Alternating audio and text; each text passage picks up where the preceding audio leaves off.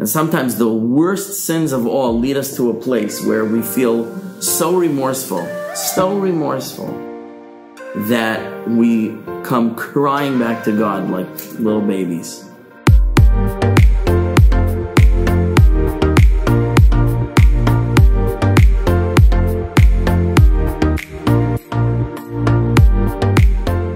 There's three types of sin generally categorized. One is called chet, one is called avon, and one which is called pesha.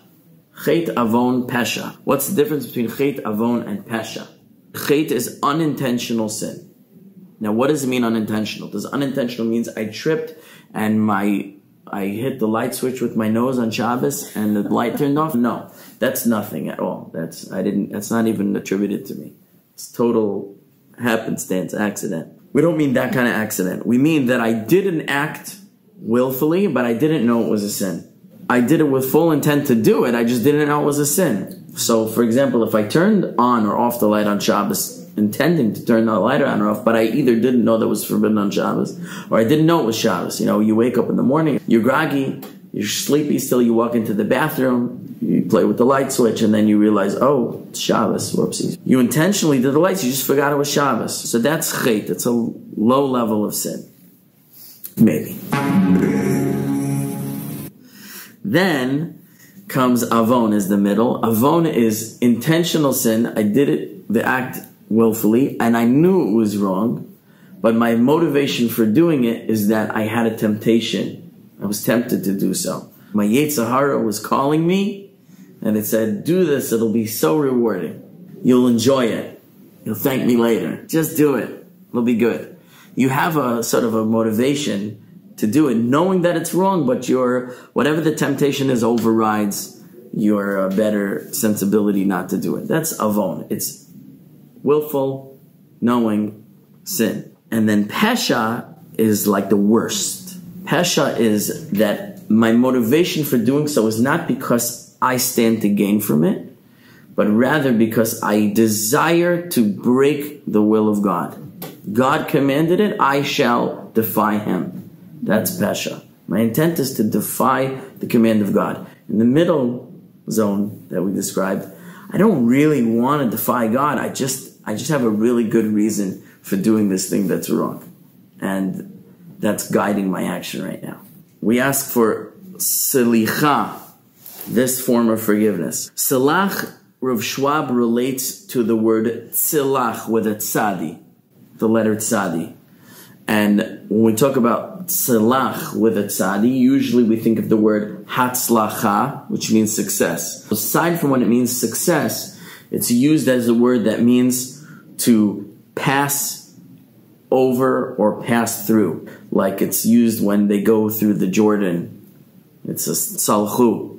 They tread through the middle of the waters, pass through. When it talks about the Spirit of God coming over someone, this is vatitzlach alav ruach Hashem. The Spirit of God came on him. So if you look in the commentaries there, it says like, passed over him. So when we sing to God, salach lanu, he says it means that God should overlook these acts. He should just kind of pass over them and disregard them.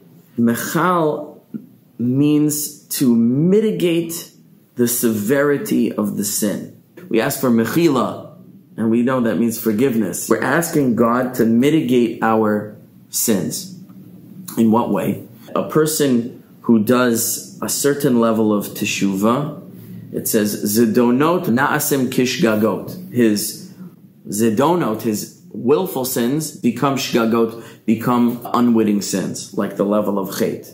Regard them as not knowing any better, even though we had our wits about us, but we want to kind of say, we're dumb. What were we really thinking? What do we know? Regard it as like we didn't know any better. Treat it as a lower level sin. And then once you get to the lower level, overlook it. A person who does teshuvah on a higher level than that, it's his sins become merits for him. His sins become merits for him, because sometimes before we can get close to God, we have to hit rock bottom first. And sometimes the worst sins of all lead us to a place where we feel so remorseful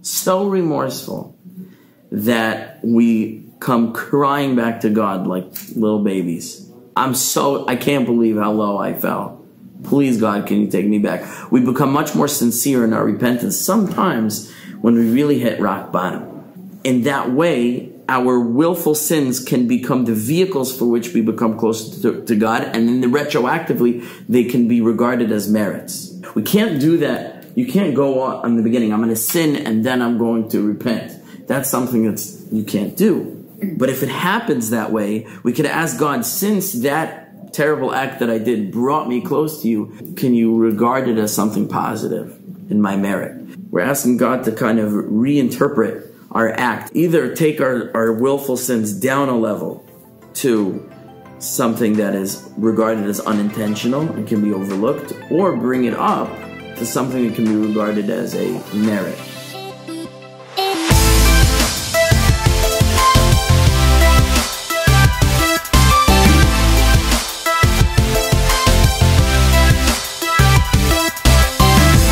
We're done.